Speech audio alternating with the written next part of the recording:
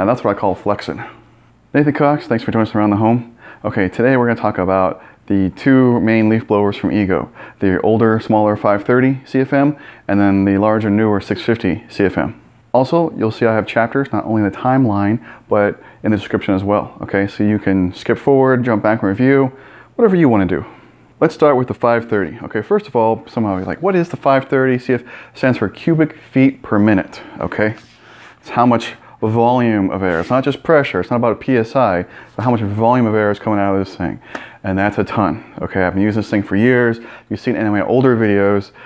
This is what you've seen in them. Okay, so many videos I've done with this one, and I've used this thing for a construction site, in my yard, to blow up my truck, to play with the kids. I mean, just about everything. All right. Okay, and I should say before I forget that Ego did originally send me this unit as a demo unit many years ago, but that doesn't mean that they sponsored this. There's nothing scripted here. I'm just making the video and telling you guys what I think. I always give honest reviews, whether I have to buy it with my own money or not. And the other one I did buy with my own money, because I haven't had any contact with Ego since the COVID started. Okay, so all my new stuff is out of my own pocket. Let's just go over the standard features for the 530, shall we? Okay, the trigger right here, it's just an on and off. There's a small delay there. And actually I didn't think it was really that much, but the 530s are, I'm sorry, the 650s is a bit more responsive. So when you use both of them together, it's like, wait a second. Okay, that kind of sucks a little bit, but I mean, minor things. These are minor nitpicks. Now, there is a throttle speed right here in front you can just set. So if you want like real delicate stuff, like you're in a mulch, you know, in a garden or flower garden or something like that, you don't want to blow it all crazy, and you can slowly speed it up. And then, to get the full 530, there's a turbo button on top. So you hold the regular button, and then hit and hold the turbo, okay? It's really that simple. You do gotta hold the turbo. Some people I've let try to play with this, they like think it's like an on-off, like you click it, and then they're like boom, boom, boom. It's like, no, just hold it, okay?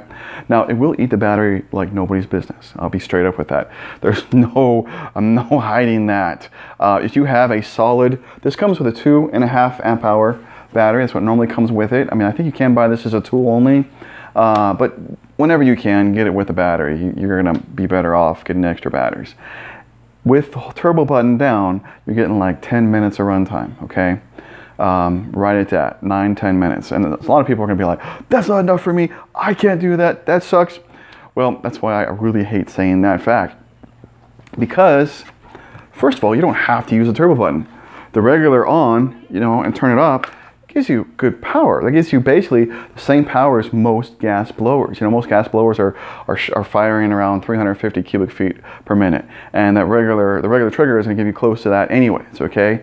So the turbo, of course, you wanna use it, is so powerful that I can do my garage, driveway, front yard, porch, along the street, sidewalk, go around the backyard. I got a patio and a deck out there, okay? I can do all that and come to my neighbor's yard and do his driveway too, before the battery dies.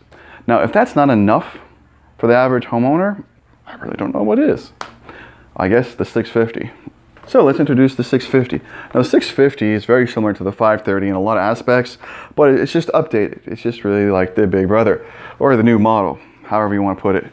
You know, it's got a sleeker, cooler looking little pad here to stand on. It has a built-in little slot here. You can put a bolt on the wall and just hang it up like that. So hanging this is easier. It comes with 2 removable tips. Okay, so it's got this fat one here. Oops, yep, there's a little clip right there. Or you can have this more concentrated round one. Okay, and just, oh, you gotta line it up first. Okay, locks in. Now both the 650 and the 530 have removable, have removable main chutes anyways, okay? So if you need to get real close to something, or sometimes I do that so I can stick this in the back seat of my truck, you know, so it fits better, you just take it off, you know, like that. All right, to put it back on, you're just gonna line it back up, and there is a single tab on this as well that locks it, so as long as you got it lined up, it snaps right back in place. Now this one here, the buttons are different, okay? The turbo button on top works the same way as the 530, okay? But this one right here is a variable speed trigger. So, okay, so you see? So you got variable speed in the main trigger, then if you want the turbo, that's crazy, okay? Now, what you saw me probably accidentally clicking, there's actually, some people have referred this to as a cruise control, so you can, without holding any buttons, you can just turn it on, and very easily,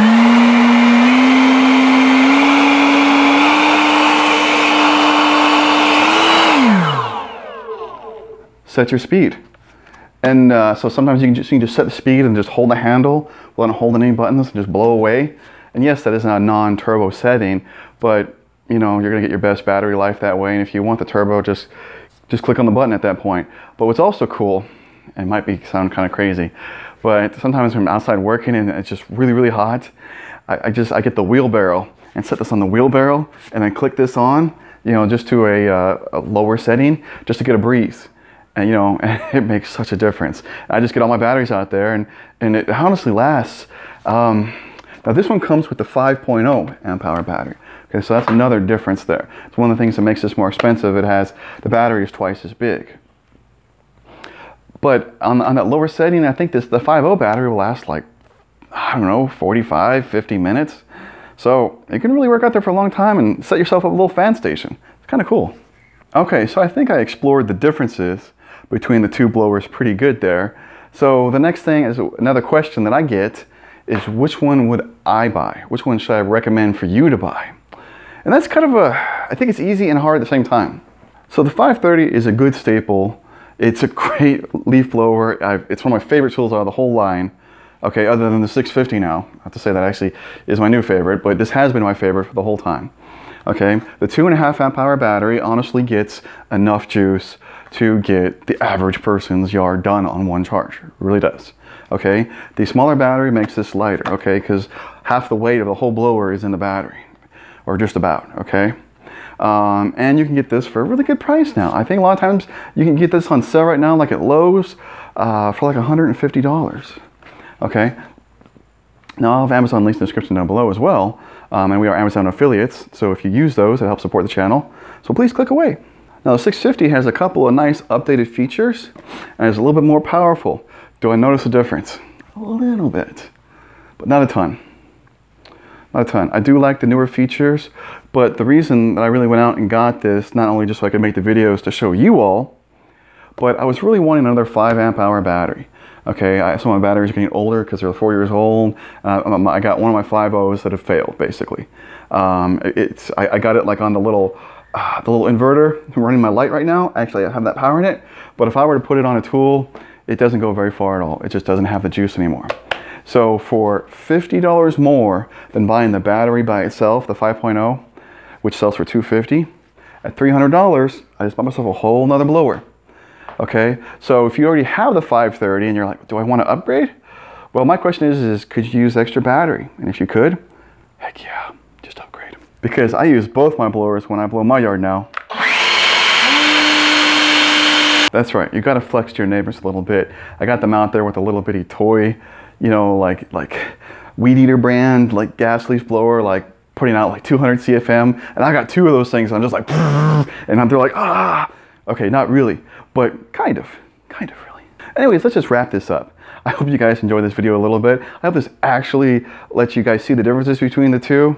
You know, it's really down to you, but either way, you're gonna have a good leaf blower. You're not gonna go wrong either way. You're not. Please subscribe to the channel, hit that bell for notifications. We're constantly putting out new content. Check out our website, hundreds more videos organized really, really well. And there's another video for you guys to enjoy. You have a good one.